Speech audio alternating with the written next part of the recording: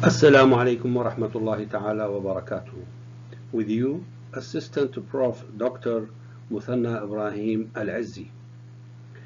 In this lecture, we are going to explain how to record the electrical activity of the cardiac muscle with electrocardiogram.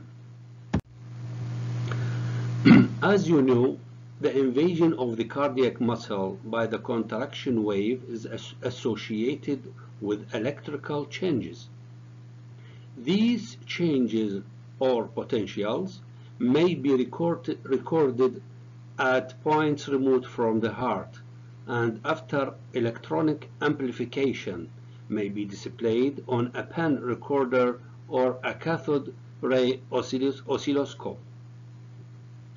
The waveform obtained is termed ECG.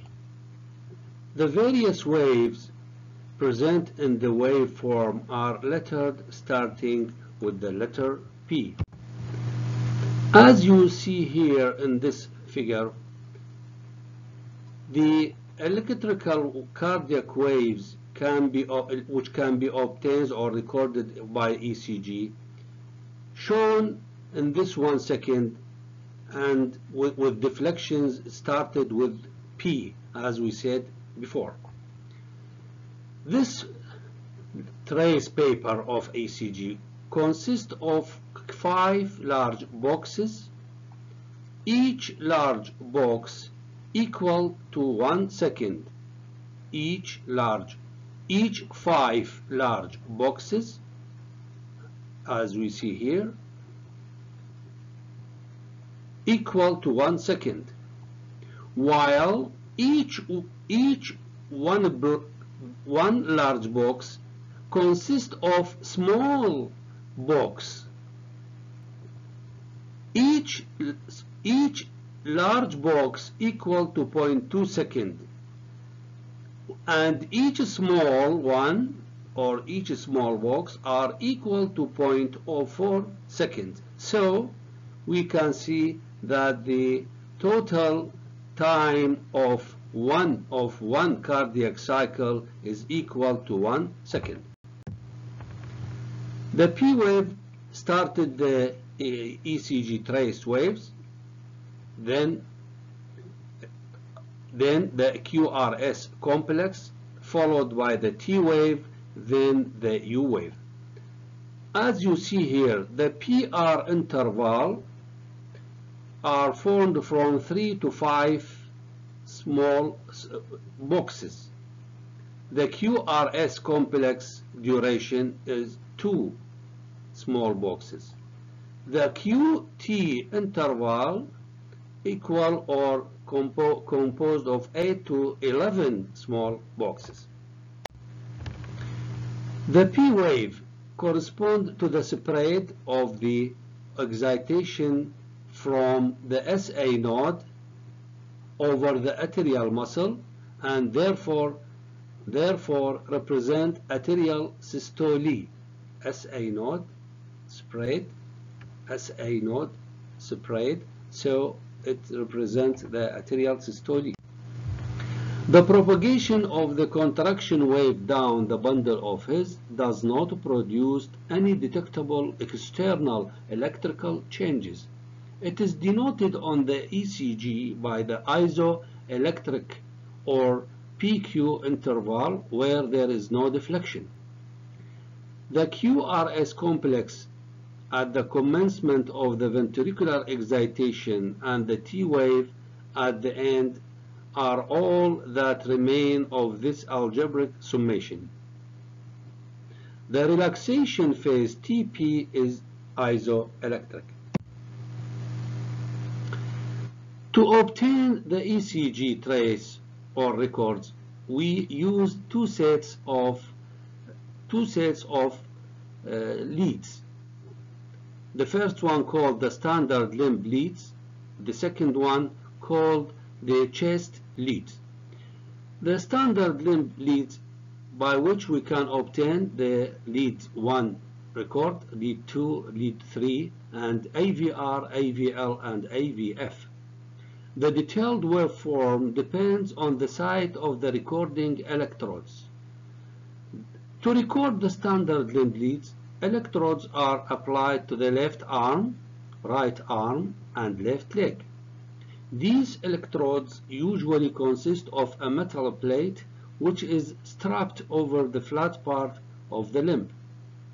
Electrode fluid or gel is used between the electrode and the skin to ensure a good electrical connection.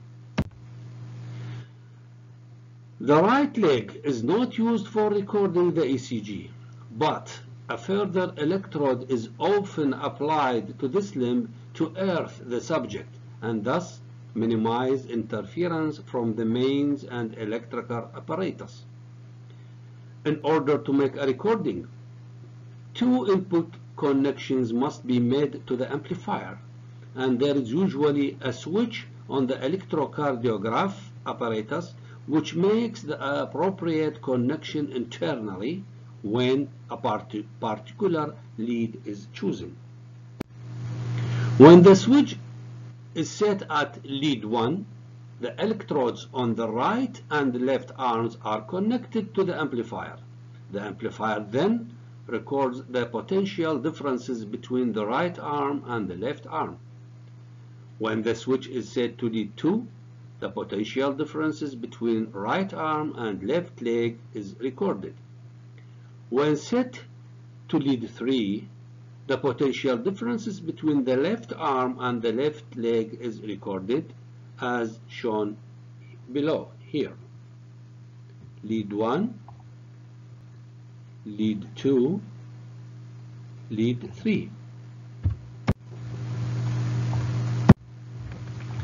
The cardiac, what is the cardiac vector? The figure shows the ECG recorded using 6 limb leads. 1, 2, 3, 1, 2, 3. They have been arranged to correspond to the figure below, as we see here in the left side of the slide. The right side of the slide shows the angles of each lead. The second set of the leads called or termed or named chest leads. The 6 limb leads so far discussed give information about the electrical axis of the heart in the frontal plane. To study the activity in a horizontal plane, chest leads are used. These usually take the form of single chest electrode which will adhere to the chest wall by suction and which is connected to one input of the amplifier. The other input of the amplifier is connected to an electrically neutral point V, which is obtained by joining the 3 limbs lead together through resistance. It is found that the point V does not change. It is found that the point V does not change its potential during the cardiac cycle, and this is potential may thus be used as a reference. As the search electrode is moved across the chest, the ECG shows a dominant S wave in chest position 1 and 2 and a dominant R wave in chest positions 5 and 6. Here in this figure we show the point where we will put the chest lead. The chest lead number 1 put at the right side of the sternum in the 4th intercostal space. The second leads at the left margin of the sternum in the 4th intercostal space. The third lead put on the midway between position 2 and 4. Look at this line, the midway between position 2 and 4. The lead number 4 put at the left mid-clavicular line in the 5th intercostal space.